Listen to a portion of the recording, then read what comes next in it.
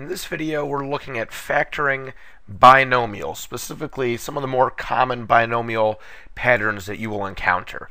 We're going to start with this binomial, x squared minus 16. So we're talking about polynomials that have two terms. The first thing we're going to do is try to use some of the ideas that we've already discussed with factoring and see how we could apply them to this binomial. So the most common trinomials we're seeing start with a term that has x squared. We have a middle term with a regular x that we don't see in this case, and then it ends with a constant. So I'm almost thinking like I have a space here where I would usually see a term that has just a regular x that we don't have in this binomial. We're going to put in a placeholder for that missing term, a 0x. So now it looks like a trinomial where our first term is just an x squared, and so when we see three terms and our first term is x squared, we think about a pair of numbers that multiplied together is going to equal negative 16, and added together will equal the middle number. Since we had a missing term there, we're thinking that added together these numbers should equal 0. So it's going to be the same number, just one positive and one negative, so they cancel each other out. When they add, it equals 0. And so we would take those numbers and drop them into our answer. Remember, that's what we do when our leading term is just an x squared. We don't have a 2, a 3, or any higher number on the x squared. We can take those numbers and just drop them right in. And there's our answer, x plus 4 times x minus 4.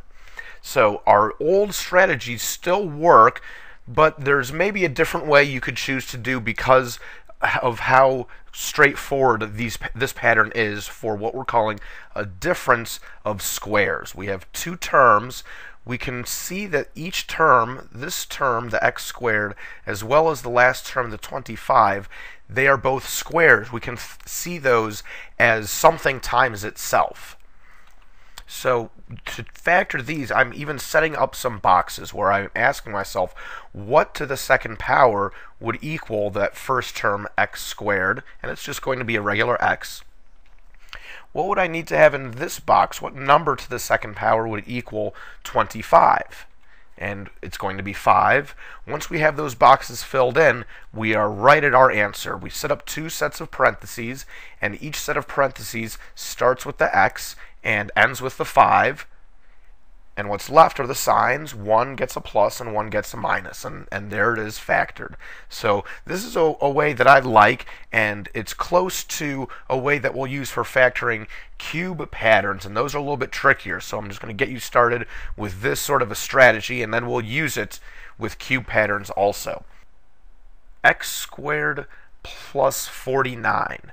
Now let's go back to thinking of it as three terms. So we have a 0x for our missing term, but this is a positive 49. So when we think of a pair of numbers, we're saying multiplied together this pair of numbers should equal a positive 49, and added together it should equal 0. But if the product, if multiplied together it equals a positive, then the numbers are either both positive or both negative.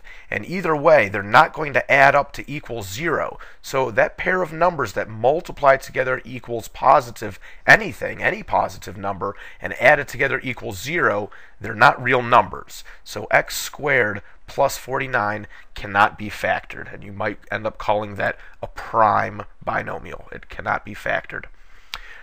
When it's the squares binomial where each term is a square, if there's a subtract, that we can factor. So we're looking at the sign in between these two terms. If it's an add, it cannot be factored. Doesn't matter whether this is a 49 or a 1 or a 25, an add cannot be factored. A subtract can be factored. So what we're going to do, we're going to set up these boxes with exponents of 2 on the outside. And think about what should go into this box. Something to the second power to equal x squared. It's just a regular x. And in the second box, a 7 to the second power to equal that 49. And once we have the x and the 7 filled in, we know both sets of parentheses get the x and the 7. One set gets a plus, one set gets a minus.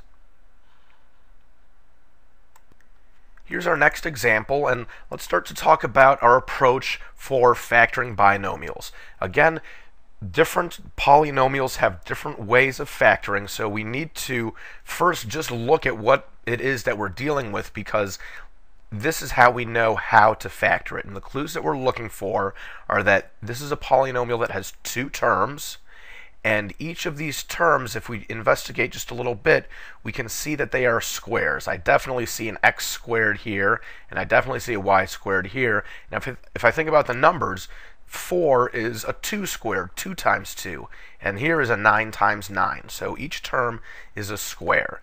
So what we want to do, set up these blank boxes with exponents of 2 on the outside, and carefully figure out what term do we need in each of these boxes. So in the first box, we need to see a term. This term to the second power should equal 4x squared. So think of the number part first. What number to the second power is 4? We'll use 2.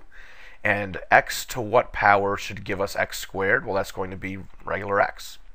So the first box has 2x. In this second box, the number to the second power to equal 81 is 9, and y to the second power will take us to y squared. So inside the box, we need just one y. Once we have those boxes filled in, we can go right to the sets of parentheses. Each set is going to start with 2x, what's in our first box. Each set of parentheses is going to end with 9y. One will get a plus, one will get a minus, and it's factored. Now, just like any other factoring problem, we can check our answer using FOIL method. Let's use that same approach on this problem. We see a polynomial. It has two terms. They perhaps appear to be squares. Each term appears to be a square. We know that 16 is 4 squared and the 9 is 3 squared, but we're not seeing exponents of 2.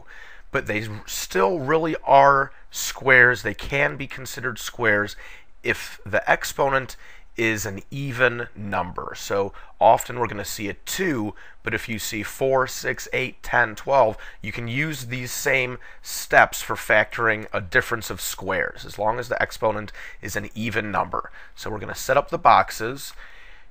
Number to the second power to equal 16, that's going to be the 4. Now let's think about what we need to have in terms of the x inside parentheses. We know that just an x inside this box is not going to work. That's x to the second power would give us x squared, but we need x to the fourth. So we need an x with some higher exponent. And just remember that an exponent outside of parentheses gets multiplied to the exponents inside. So the exponent we need in parentheses, this 2 times what equals 4, we need another 2. So it's 4x squared is this term in the first box. 4x squared to the second power would equal 16x to the fourth. What about in the second box? It's going to be a 3 for the coefficient, and we're going to need y, and what exponent will we need on the y? The exponent times 2 is going to equal that exponent 10. So we need y to the fifth. So just be cautious when we have higher exponents, and you can think about that shortcut for sure. Those exponents multiplied together should equal the exponent we see up top. Once we have those boxes filled in, it's going to be straightforward. Set up 2 sets of parentheses. Each set of parentheses will start with the 4x squared. Each set of parentheses will end with the 3y to the fifth. One gets a plus, one gets a minus, and there it's factored. Just like all these other problems, if you do FOIL method, you might have to do it a little bit carefully with all these x's and y's, but do FOIL method, combine like terms, you're going to see your outer and inner terms cancel. Your first 4x squared times 4x squared is your 16x to the fourth, and 3y to the fifth times negative 3y to the fifth will give you the negative 9y to the 10th, and your outer and inner terms will cancel. Maybe you should take a minute and just pause the video. It's good practice. Multiply this one out, do FOIL method, and see that we do come up with 16x to the fourth minus 9y to the 10th.